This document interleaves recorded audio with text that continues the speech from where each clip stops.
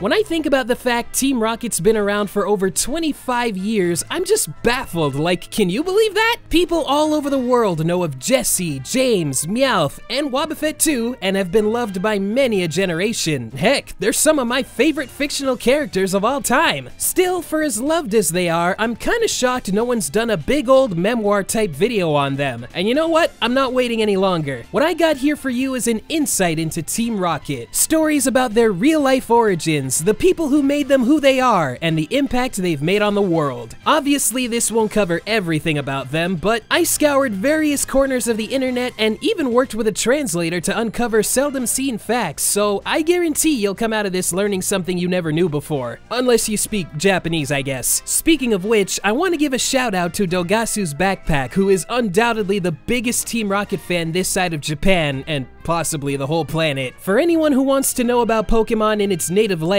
from translated interviews, episode comparisons, and a lot more about Team Rocket, that's the place to be. This video and many others like it would not have been possible without his devotion, so check him out. But for now, let's get right into it. Where to begin with Team Rocket, you wonder? Well, I figured we'd start as far back as possible with the creation of the Pokemon anime. In the July 1999 issue of Animerica magazine, the show's producer, Takemoto Mori, said production began shortly after Red and Green was released, so about early to mid 1996. Though done by a team separate from the games, there was input given by senior Game Freak members. Pokemon creator Satoshi Tajiri even told show staff to play the games to better understand what they were adapting. Ken Sugimori, Pokemon's chief character designer, supplied concept art for the show, and in 2015 he shared early sketches of the Rocket Trio on Twitter. Some of you have probably seen that Meowth pose on old merchandise. Heck, I've got this TV animation card with that same pose on it, but the big takeaways here are Jessie with a whip and James with a hat. These were no doubt lifted from the regular grunt design, though whips were used by a few other trainers in Gen 1, and Jessie also has one in this magazine from February 98. And interestingly, James and Jessie were seen in grunt standard outfits during a mini arc in Johto, hat and all. Sugimori would draw the trio a couple more times after this. He did art of Jessie and her Arbok for Game Freak's website in the 90s, and drew her and James for the trading card game. 1997's Here Comes Team Rocket card, and its 2004 reprint in EX Rocket Returns. The two are dressed in black, and Jessie's also got Pokeball earrings, which were seen in Sugimori's sketches. As an aside, Meowth had a promo card illustrated by the anime's longtime director Kunihiko Yuyama. There's even a clause on the original card saying it can evolve into Persian. See what I did there? Clause? Yeah, you saw it. The first time people outside Japan saw the trio, and Pokemon as a whole, may have been in the July 97 issue of Nintendo Power, which had a 4-page spread talking up the series' success in Japan. Here, Pokemon are referred to by their Japanese names, your rival is called Takeshi rather than Shigeru, and Team Rocket was known as the Rocket Society. On the last page, they mention the TV show, and Jessie and James are sporting black uniforms once again. These were also seen in Japanese promo material, like the April 97 issue of Koro Koro Special, but as you know, these didn't last. This art of Meowth also has cream-colored ears, and I've heard some say this could have been a switch-up for the show, but it's just a mistake. In some animation reference sheets I had translated, they make special note of how Meowth's ears should be colored, with the rim being black and everything else being cream-colored. Still, the miscolored ears show up in a few other Koro Koro issues, early merchandise, and in the anime, it's been a recurring error that still happens even today. And check out this magazine from October 97. Meowth's ears, tail, and feet are colored black, right beside a screenshot from the show.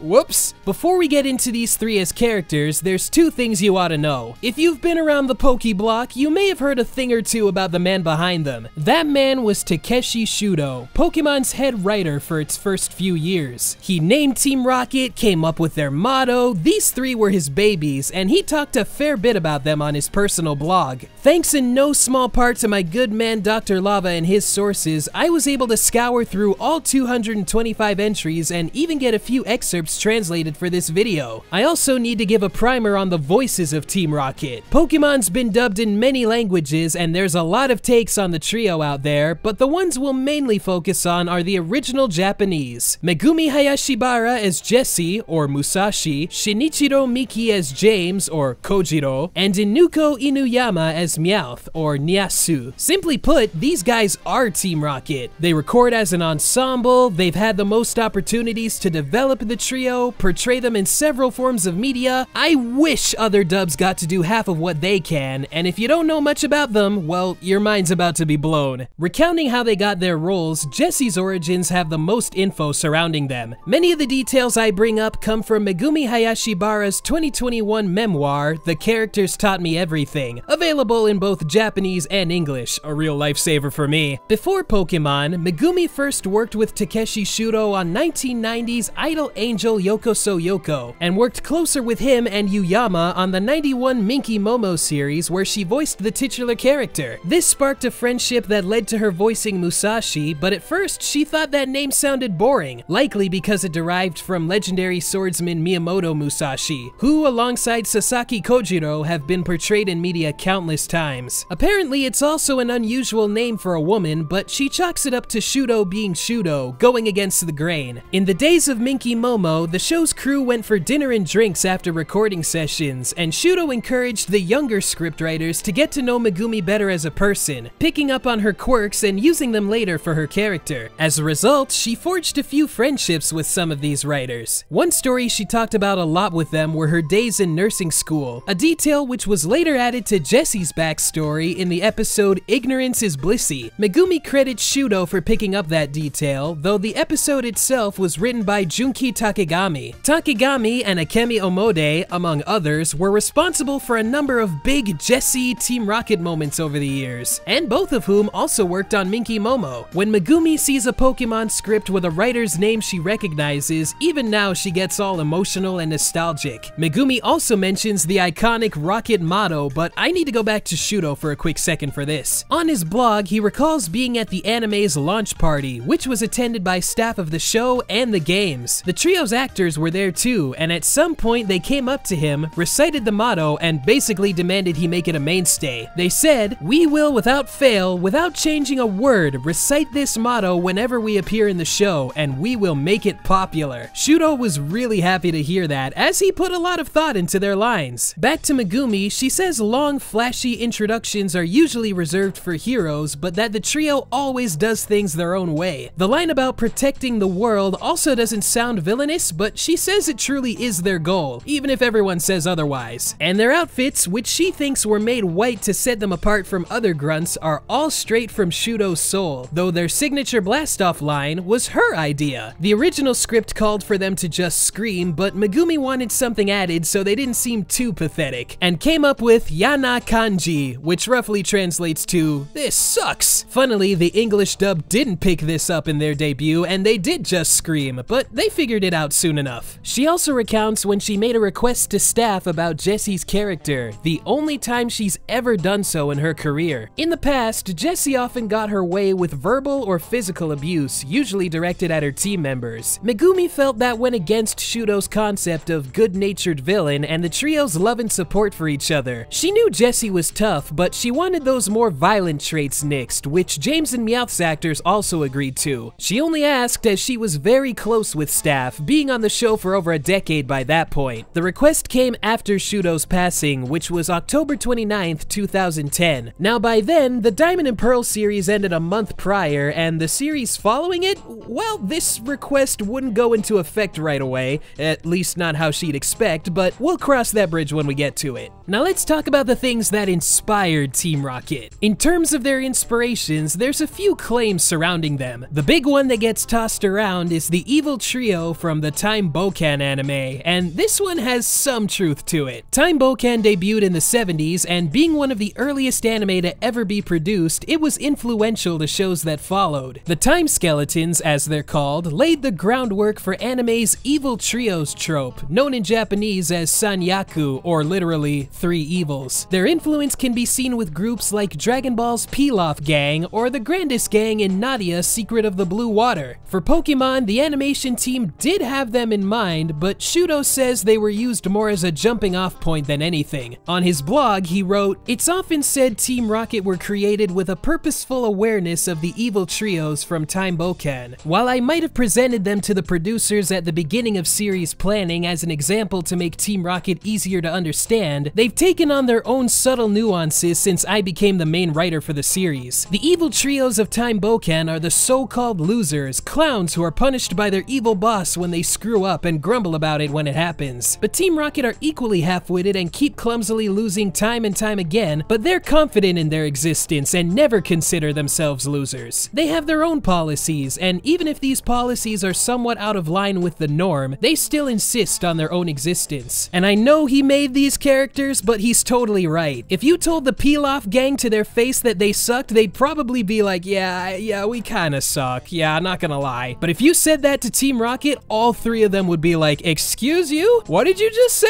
It also took Pokemon over 20 years and 1,000 episodes before they even directly referenced Time Bokan, so take that piece of info however you like. For singular members, they have their own alleged inspirations, with the following being the most common I've seen. For Jessie, it's the Skeleton Crew's Majo and an ex-girlfriend of Takeshi Shudo. For James, Leonardo Medici Bundle from the 80s anime Sengoku Majin Go Shogun, and Meowth, Muttley from Hanna-Barbera's Wacky Races. As far as I know, these claims come from an old fan site called Encyclopedia Pokemonica, only accessible now through the Wayback Machine. When I made my first video on Shudo in 2015, I went here for a few facts, and while it has some credibility, oddly, most of the Team Rocket stuff is unverified. I'll try breaking down where each claim might have stemmed from, and I even got some insight from Dogasu's backpack on some of these, so once again, I thank you, Dogasu. In the case of Time Bokan, each series swaps out the old cast with a new one. Every version of the Time Skeletons have different names, but for the most part look very similar to what came before, and often have the same voice actors. If you're familiar with them at all, it's likely their second iteration from the Yatterman series, their most iconic look. When people make a connection between Jessie and Majo, they may be thinking of Yatterman's Doronjo, but Shudo doesn't mention either of them in his blogs. And I feel like you'd name drop your character inspirations rather than saying, oh, this guy is based on that one dude from that one show. You know the one, right? As for the girlfriend thing, Dogasu told me he's never seen this claim anywhere else. The Wayback capture I sent was from 2002, so he thinks there may have been something from around that time to make the author say this, but who knows what it was. The Go Shogun claim likely comes from Shudo being that show's chief writer and creator. And as an aside, it was directed by his partner in crime, Yuyama. He does talk about the show on his blog, but in no relation to Pokemon. It's also possible someone just made the connection of long-haired guy with a rose plus written by Shudo and said,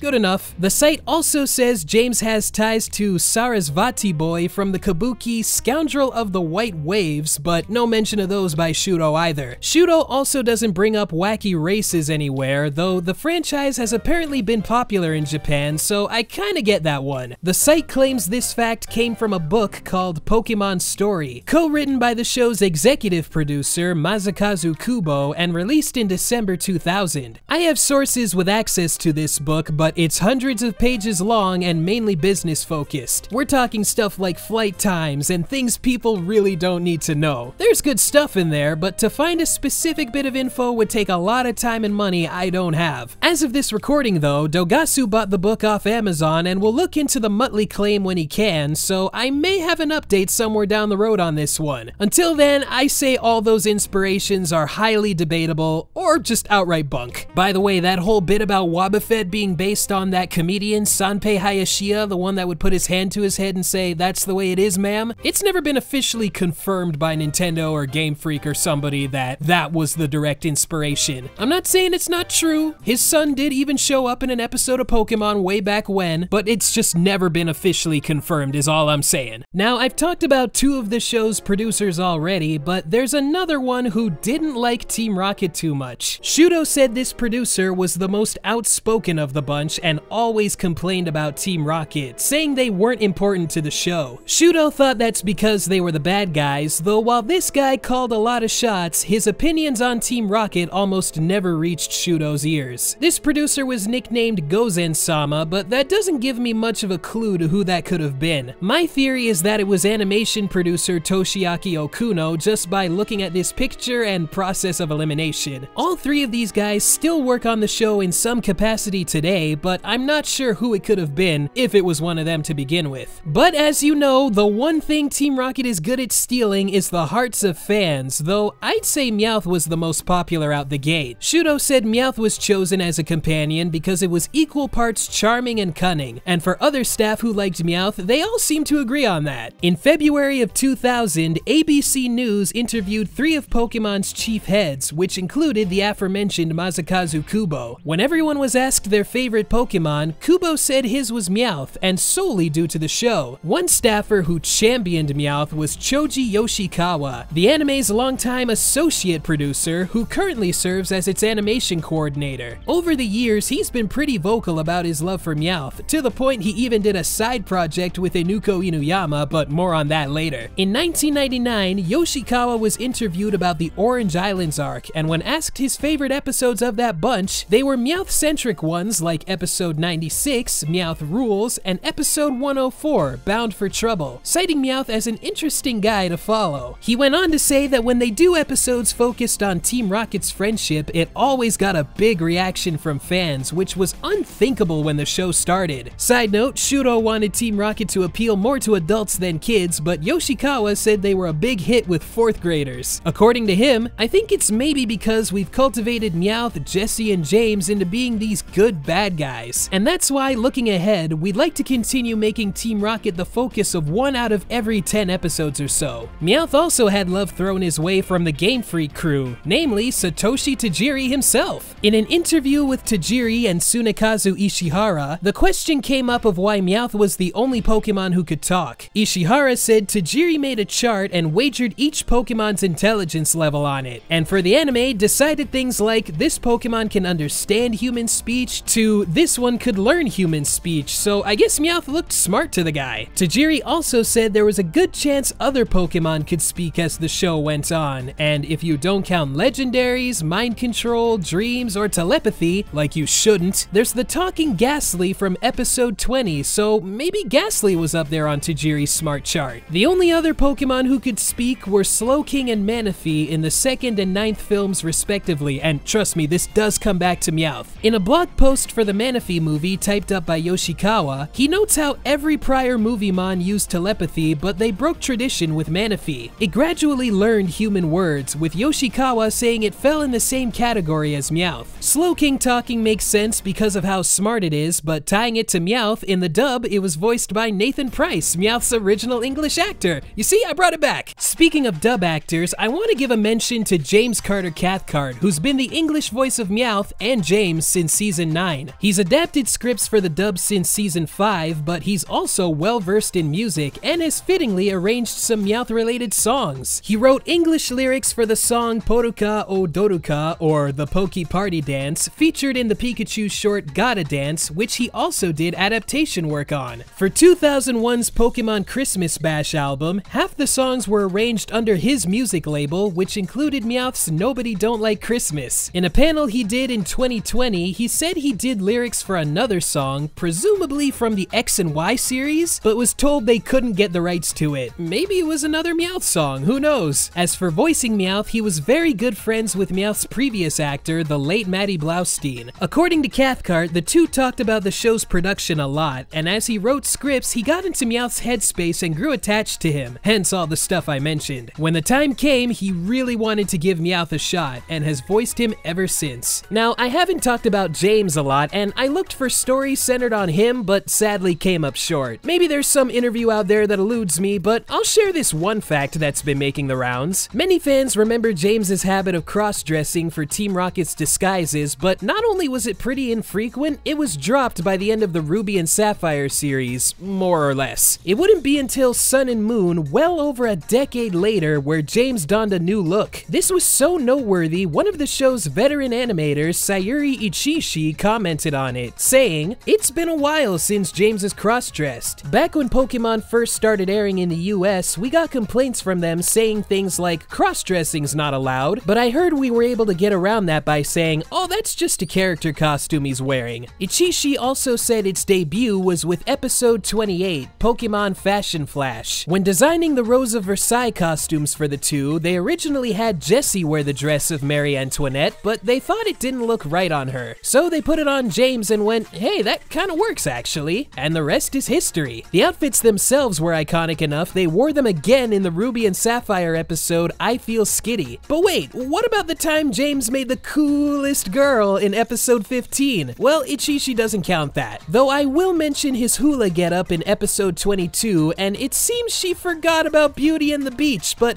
I'll leave it at that. Since Sun and Moon, James has gotten one more getup in the Journeys episode Mad About Blue. He's still got it. If you keep tabs on the trio in Japan, you might know of their history in radio and music. The first instance of this was Inuko Inuyama's Pokemon Hour, broadcast in the greater Tokyo area from October 97 to March 2001, hosted by Inuyama and co-host Choji Yoshikawa. There were segments like Pokemon News, which shared postcards from fans, Ask Professor Yoshikawa, where he'd take listener questions about the anime, and the National Pokemon Cry Quiz, where listeners guessed Pokemon from their in-game cries, which I would have won easily. They also took listener pitches for merch, had first access to select updates, and actors from the anime would pop in as guests. In December 97, when the Pokemon Shock incident happened after Electric Soldier Porygon aired, the anime went on a 4-month hiatus, but Inuyama assured fans the radio show would go on uninterrupted. During that time, they made an original audio drama called A White Tomorrow, Team Rocket. It played in 3 parts from April 5th to April 19th, 1998, and tied into the show's return to TV. The screenplay was done by Atsuhiro Tomioka, a writer for the anime since day one. He's known for his attention to continuity, and this drama is no exception. It takes place between the episode right before Porygon, Ditto's Mysterious Mansion, and the first one to air since Porygon, Pikachu's Goodbye, which aired 3 days before the drama's final part was broadcast. This also marks the debut of a character called Mondo, a bright-eyed rocket trainee who looks up to the trio and has a mad crush on Jessie. He's basically their errand boy, sending supplies to them from behind the scenes. They mention him sending the digging machine from episode 11, the liquid that made Tentacruel grow to insane size from episode 19, and pyrotechnics for their motto in episode 4. And when they need a new balloon, he's on the case. They come in different varieties too, but they're only allowed the Meowth ones for some reason. Not that Meowth minds. To sum up the actual story, the trio's reeling from a twerp thrashing when Mondo shows up with some food and money. He kisses up to his idols for a bit, and Jessie throws him a bone and battles him. He sends out a Ditto against her Arbok, to which she wins, and they offer to raise Ditto to make it stronger, by which I mean give it to the boss, making up for their last Ditto scheme. Since their own Pokemon are too important, they trade Meowth in exchange. Understandably, he's ticked, but soon he's relieved not to deal with them anymore. Later in their balloon, Ditto mishears their orders and turns into a bunch of Pokemon and sends them crashing into a tree full of Beedrill. Weezing sends out a smoke signal, which Mondo and Meowth see, but Meowth wants none of that and goes off on his own. Mondo uses his Tauros to scare the Beedrill away, but they come back with a vengeance. But soon, Meowth comes in with the save and they fight the swarm off together. After that display, Mondo trades Meowth back to reunite the three. He then relays a report of a forest full of Pikachu, saying they might find Ash's Pikachu there. So the gang head there next as they bid Mondo farewell and make up amongst themselves. This clocks in at 40 minutes, and if you've never heard it before, you ought to. The trio's chemistry is fantastic, and it sounds like it came right out of the show. I followed along with an old fan translation that still gets the job done, but I'd kill to see a professional fan dub one day. This saw a physical release on November 11th, 1998 in what's called a sound picture box. You get a hardcover book with illustrations for the story, some Team Rocket production art, and a couple of extra songs, including lyrical versions of Gen 1's title and surf themes that need to be heard to be believed. I popped this in my PS3 and used the visualizer for the first time ever, and I was in heaven. This is also the first thing I've imported from Japan, and while not super rare, it's still a neat collector's item. 2 songs on here were brought over from an earlier CD, Lucky Lucky, a song sung by James, and Rokettodan no Ai ni, or Team Rocket Forever as some people call it. The latter song shares its name with the CD, with its lyrics written by Takeshi Shudo himself, and as luck would have it, he talks about its creation on his blog. In October 97, after writing the first volume of Pocket Monsters the Animation, he was asked to write lyrics for a Team Rocket image song for a CD. Given Meowth already had a song to himself, he focused on Jessie and James for this one. Shudo had experience writing for stage shows and did lyrics for a family musical, performed over 100 times no less, so he tackled that motif for their song. He said in a theater theater that seats over 1,000 people for a family show. Half the audience is kids and they get antsy when they're bored, but there's ways to keep their interest. For this song, there's a main melody, but halfway in, things get more hectic, catching the listener off guard and keeping them on their toes. Soon there's bits of rapping, wordplay, ad-libbed conversation, they even recite the motto. It also references the maybe real, maybe not duel between Miyamoto Musashi and Sasaki Kojiro, including the real-world location where it's said to have taken place. Shudo says he added that bit in as a joke. Once he got to writing, it took less than 30 minutes to put it all together. When the CD went on sale, it did extremely well, debuting at number 13 on the Oricon charts, which are like the US's Billboard charts. Of course, Pokemon helped with that, but Shudo was shocked that a song sung by supporting characters did so well, on top of being something he wrote, though he thinks it could have sold more if not for Pokemon Shock. The CD came out December 10th, the Porygon episode aired 6 days later, and you know the rest. On that note, a promo for the CD has some insane strobe effects, and Shudo says this aired during the Porygon episode. Like, jeez, man! This song debuted in the anime with episode 45, and later popped up in episode 70 and 243. In all these instances, they were kept in the dub, but only up to the first verse. It's also been used in the Hoenn and Sinnoh series, but in those cases, the dub swapped it out with Double Trouble from the To Be a Master album. You might say that's the American equivalent of their song, though some circles might not want to hear that. Team Rocket Forever's most recent appearance was in Black and White episode 109. At this point in the show, this song was a way of saying, we're gonna fix this, don't you worry. But what is this, you may ask? Again, we'll get to that. After A White Tomorrow, the Rockets showed up in a radio drama tying in with Mewtwo Strikes Back called The Birth of Mewtwo, written by Shudo after doing the movie. Once again, this introduced characters we wouldn't see anywhere else, like Giovanni's mother, the boss of Team Rocket before her son, and Miyamoto, the mother of Jessie. Note the Miyamoto Musashi naming scheme there. To skim on the stuff solely centered on Jessie, 20 years before the film's events, Miyamoto was looking for Mew, hoping the money she'd get from its capture would provide for her daughter. Her search takes her to South America, high in the Andes Mountains where she's caught in a blizzard. After catching a glimpse of Mew, an avalanche leaves her stranded with only a picture of Jessie to her name. Long after her daughter's grown up and Miyamoto's forgotten what she looks like, her search for Mew continues, but her current whereabouts are unknown. This played on Inuyama's radio show in 5 parts in the weeks leading up to Mewtwo's theatrical release. It got a retail release alongside the film's home video debut in February '99, again as a sound picture box with the movie soundtrack and art for the drama. And hey look, there's Mondo! Last time you'll ever see him again. Alright, I've been alluding to it for a while, so let's talk about the trio's depiction in Black and White. At best, this was divisive, at worst, blasphemous. When this series started, they were billed as totally serious. No humor, no blast-offs, black uniforms, Wobbuffet was left behind, any Pokemon they caught had the personality of a brick.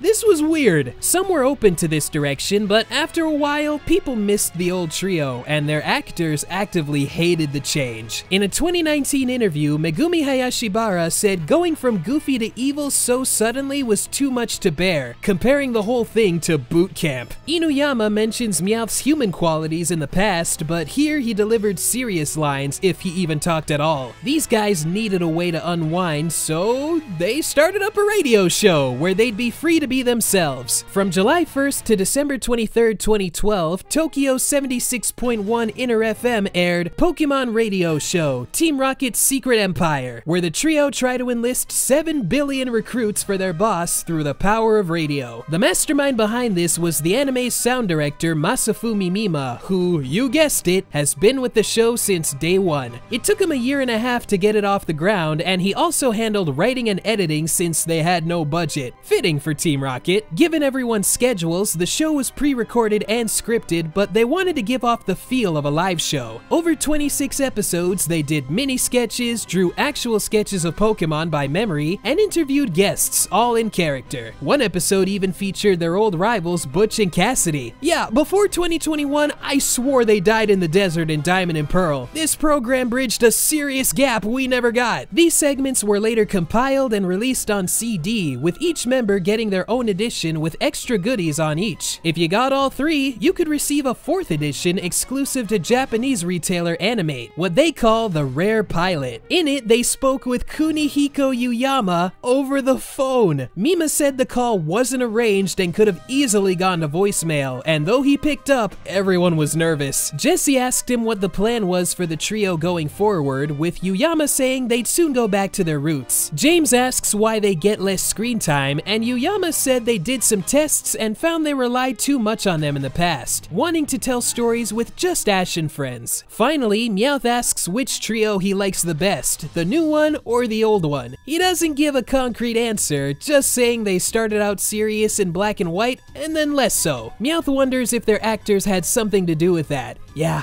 probably. At the end of Secret Empire's 13th episode, the anime was days away from airing part 1 of the Project Tempest 2-parter, which the radio show advertised as the end of Team Rocket. No, really. I remember hearing about this at the time and being kinda worried. Even the radio show said their second season would be hosted by Ash and Misty instead, but that's how they get you. They didn't go anywhere. Back in TV land, the gang slowly went back to normal after all this, but I say BW's last episode is when they were 100%, cause that's when Wobbuffet was back in the picture. At the end of Project Tempest, fans were asked which of the trio's old Pokemon should return, with a choice between Wobbuffet, Mime Jr., and Dustox. Given Dustox was, released, and Wobbuffet showed up in some movie shorts at the time, and cameoed in the radio show, I mean, who'd you think was coming back? Sorry, Mime Jr., you know I still love you. When Secret Empire was ending for real, Mima and the gang had the idea of doing a live show, and after jumping through some hoops, their dreams came true in March 2013 with Team Rocket's Secret Live. And when I say live, I mean in front of a live audience with costumes and wigs, all behind a curtain to keep the illusion. It really was Team Rocket in real life, capped off with everyone singing Team Rocket Forever. And if you want to hear about this show from the perspective of someone who was actually there, again, check out Dogasu's backpack. That guy does Arceus's work. Mima's been trying to do another Rocket event since then, something grander than radio, but nothing's gotten the green light yet. Even so, he's still passionate about it, and why, you ask? Well, because the trio won him over, and also as a favor to his old colleague Takeshi Shudo, saying he wants to make sure what he left behind is taken care of. That's really sweet, man. And since then, it's been quite a roller coaster for them. During X and Y, they put out 2 image songs, the big one being Team Rocket's team song, which has become their de facto theme in recent years. It's so Team Rocket, the lyrics were written by the trio, and it even references the Musashi Kojiro face-off, calling back to Team Rocket Forever in a way. There was also Meowth's ballad, which you might call a spiritual successor to Meowth's song. In fact, I say these XY songs are both updated takes to the original Rocket songs. They all even share a composer, Hirokazu Hip Tanaka, so my theory stands firm. The trio's done a few more live events too, namely during the Sun and Moon era, and one of which I mentioned in a top 10 I did, but even with all that, their attendance in the show is still pretty spotty. From their debut until the end of Diamond and Pearl, they were in every episode in some capacity before Black and White broke this streak. While I don't think they need to be in every episode, these absences can get pretty extreme, and in Journeys, it's hit an all-time low. In issue 83 of Spoon 2DI magazine, there was a 10-page Team Rocket feature, including a chat with Hayashibara, Inuyama, Miki, and Yuji Ueda, the voice of Wobbuffet. They noted how they don't show up a lot in Journeys, but when they do get something, all eyes are on them. The 4 still record together, with Megumi saying if the day ever came where they had to do their lines separately, she'd probably say, you know what?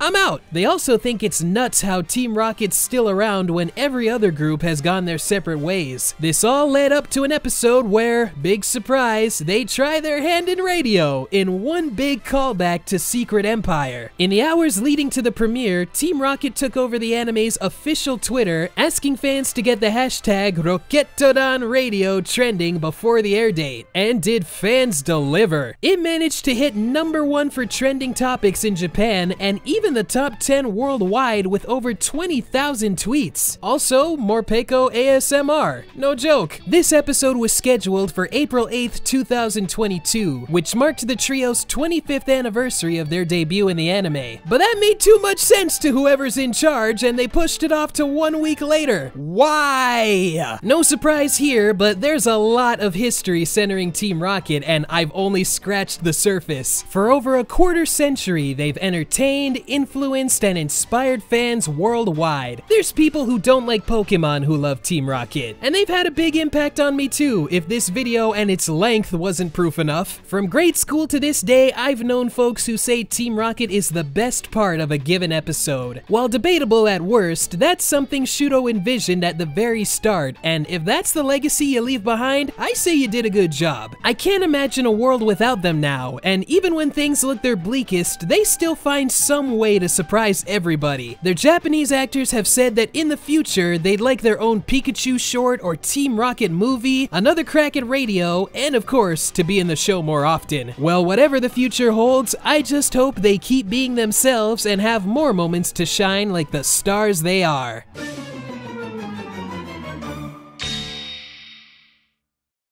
Well, that was a crazy video, wasn't it? Thanks for watching, everybody. I really do appreciate it. I put everything I had into this one, spent months just researching, writing, proofreading, editing. So if you enjoyed it or learned something you didn't know before, then give this video a like and share it with a friend or two. And if you'd like to support me more directly, then check out my Patreon. Those at the $5 and up tier can check out stories on the making of this video, including all the stuff I had translated, from what got in the video to what was left on the chopping block. Speaking of which, I want to give a very special thanks to Daniel Goldie-Furlong for his amazing translation work, Dr. Lava for all the sources he provided, HiResPokemon for their up-resing prowess, and Dogasu's backpack for, well, all he's done these past 2 decades. Without you guys, this video would have been impossible. If you're looking for another Pokemon deep dive, I'd personally recommend the video I did on the English dub of the Pokemon anime, and the long, complicated history surrounding it. And tell me, what are some of your favorite Team Rocket moments, or how has Team Rocket affected you in a positive way? Sound off in the comments below, I'd love to read them. And with all that said, I'll see you all next time for another installment in this month of Pokemon. Catch you later!